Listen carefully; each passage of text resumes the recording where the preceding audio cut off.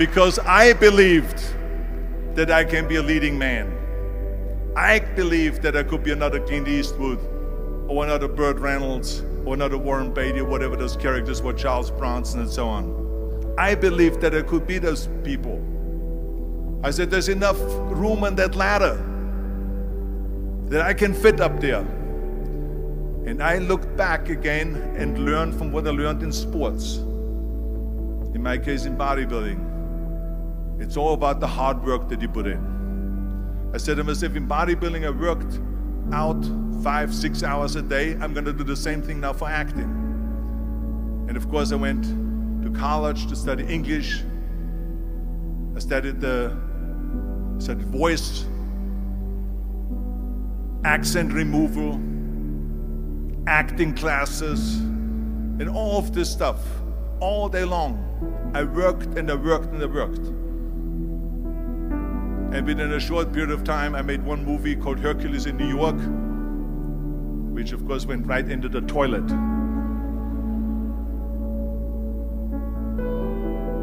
But it didn't discourage me. I still had the same vision. And then all of a sudden I did Streets of San Francisco. I did Stay Hungry and Pumping Iron and The Villain.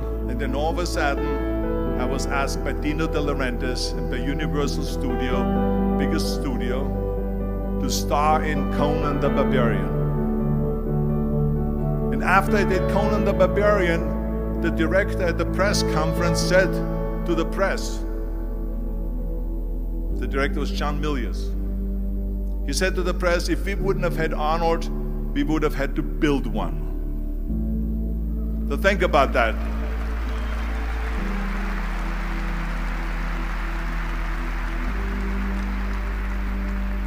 The very body that they said can never be sold because the time is wrong.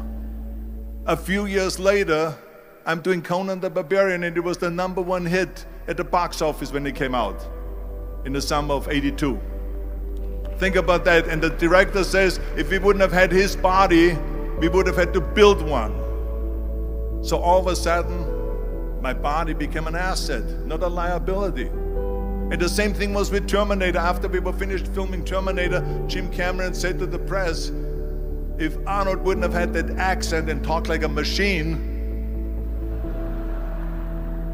I think the movie wouldn't have worked.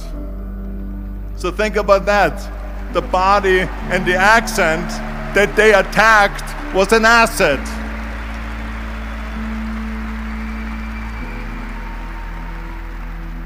But I didn't listen to those losers. I didn't listen to them at all. Because that's exactly the way it was in politics again, when everyone said no, no, no, and it can't be done.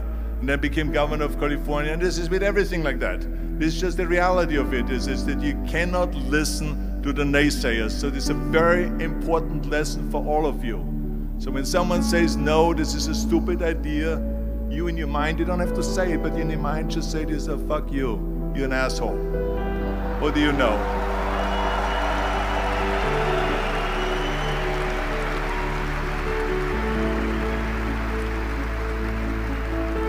If I would have listened to the naysayers, from bodybuilding to show business to politics, I would not be standing here today talking to you. I would be in Austria in the Alps yodeling. That's right. I would be in Austria still left yodeling. That's what I will be doing, exactly. So this is why I say don't listen to the naysayers. And the next thing, the third point that I'm going to make to you is, before we sit down with Jürgen and talk about the rest of the three, is work your ass off. There is no magic pill. There is no magic out there. You cannot get around. You have to work and work and work. I can tell you, I've watched the day for half an hour, Jürgen and his wife that put on this show, this great event here. They work their ass off to put this together. All year long they work and they work and they work. This does not come together by itself.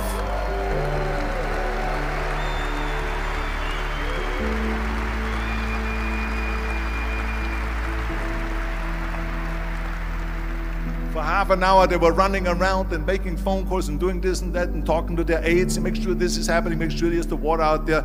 Talking about water, love water. Make sure of this and make sure of that and all that stuff. So it's work. And it drives me crazy when people say that they don't have enough time to go to the gym for 45 minutes a day and work out. Or to do something for 45 minutes to an hour a day to improve. If it is physically improve or if it is mentally to improve. Imagine you read 1 hour a day about history. How much you will learn after 365 hours in 1 year. Think about if you study about the history of musicians, of composers, how much you would know. Imagine if you would work on a business, on some business that you want to develop every day for an hour. Imagine how further along you will go and get.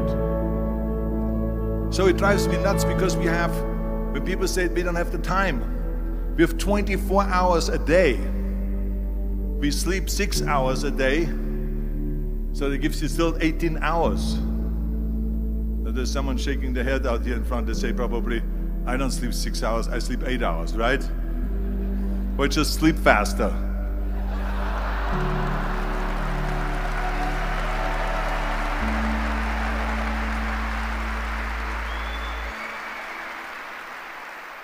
So we have 18 hours a day. The average person works around 8 to 10 hours. So let's assume it's 10 hours, so we have 8 hours left. Then you travel around an hour a day.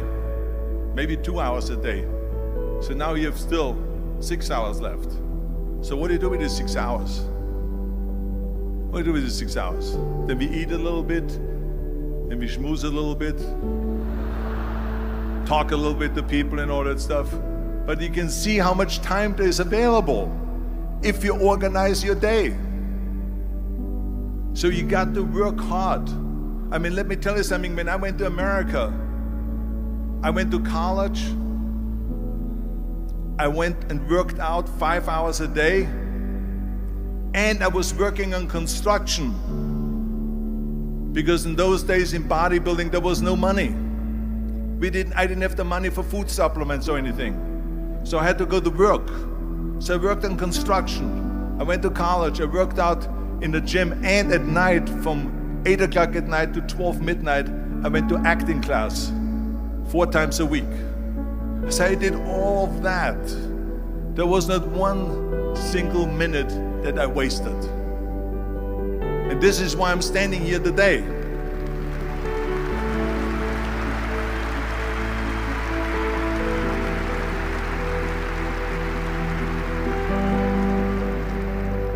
I became very friendly with Muhammad Ali in the 70s. And Muhammad Ali worked his butt off.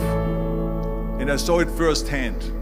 And I remember that there was a sports writer that was there in the gym when he was working out and he was doing sit-ups. And they asked him, how many sit-ups do you do?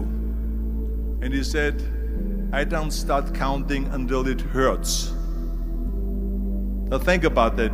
He doesn't start counting his sit-ups until he feels pain. That's when he starts counting.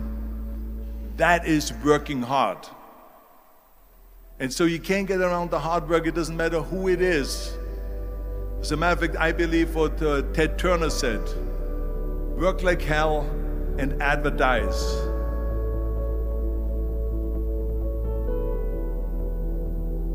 You get it? Work like hell, go to bed, and early to rise, work like hell and advertise. So you work your ass off, and then you let the world know about your work. That's what it is all about. Let people know. If you have a company, if you have a movie, if you do sports, work your ass off, but then advertise and let everyone know. So this is what it's all about. So anyway, so those are the 3 main rules that I have here for you today, right here. And then the rest of it we talk about when we sit down now. I think that Jürgen said he's going to pull out some chairs, then we're going to talk about the other one, which is, of course, And that means that you start thinking about plan B, and every thought that you put into plan B, you're taking away now that thought and that energy from plan A.